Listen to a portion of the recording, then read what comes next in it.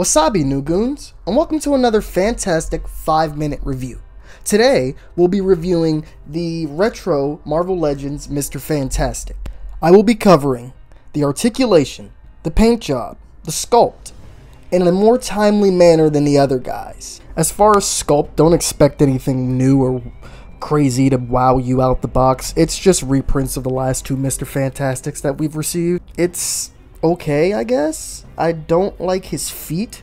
They're really hard to pose and they're really stuck at times. I would have liked there to be more, definition and separation. Like, that would have been nice if the white between the blue by his feet was like actually separated. I don't know, you could have made it feel like material. It's not bad. I'll just say that it's not bad. I will say this figure, if we're going over his sculpt, he has a great sculpt for the head.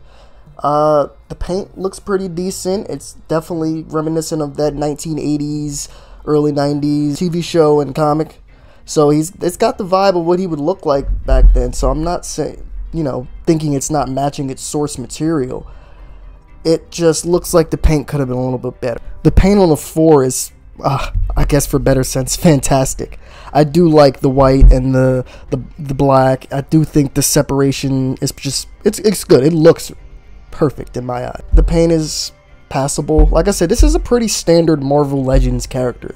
There's nothing much to complain about besides his issue standing and their weird choices in certain accessories. I do like, compared to the last two, like Sue, all I got was force field effect and two hands. Johnny, I got, reused weird effects that go around him. They didn't really add too much, but they were cool to have. Articulation is, I have a few gripes with it. So we'll go over, swivel bicep. You have double jointed elbows, which is nice because it lets you get a nice pondering look for Reed. It's like, I'm thinking, I'm the Mr. Fantastic. I like to do science and stuff.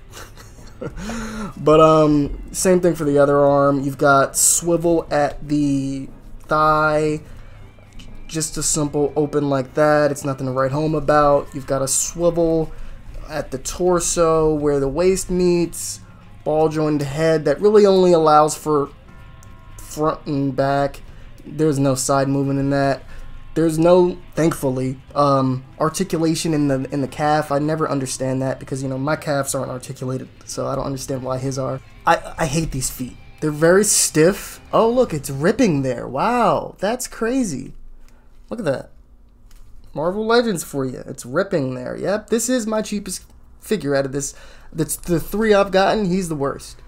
But he has issues standing. You have to pose him in such weird positions just to get him not to fall over. Like, I'm definitely going to have to get a stand for him. And the paint on his legs is horrible. Like, it's like splotchy and it looks really badly applied. I mean, the line here is good. But like just around his knees, it just looks so bad in the blue area. So I'll start off the bat by saying for accessories, I love this. I think this lab coat is just pure perfection. This is honestly, like, I almost think about posing Reed with the lab coat on, but I just like his normal costume more. My number one gripe with this is these weird stretchy fingers. Like, obviously I get he can do that, but like, I would have rather appreciated stretchy arms. Like, I don't understand their choice of stretchy fingers, but you obviously get the lab coat arms. They come on Reed pre-put on. I don't like these hands, so I use the lab coat hands more. So my final thoughts on this Reed Richards. I'm gonna be honest, I hate his articulation. He has hard issues standing. As I showed you, the plastic is breaking at certain points because he feels very brittle. Like, his elbows feel like they're gonna snap off. His legs are way too thin. So like, I mean, this figure is only $14. So if you're looking to just have a Reed in your collection, then sure, get this Reed. But like, if you want a definitive Reed, look at the other brands or look at better older versions of him, because this might not cut it for you.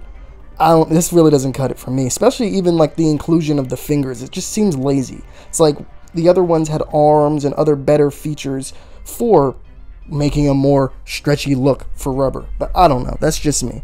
Anyway, if you enjoyed this video, could you like, share, or follow? Anything you do helps, and we really appreciate it. and I would love to hear some feedback. Wow, can you believe we made it to the end of this video? I mean, who needs Netflix when you've got entertainment like this? If you enjoyed this video, please do me a favor and smash, no, destroy that like button. And hey, if you're feeling generous, why not hit the share button and spread the love? Bye!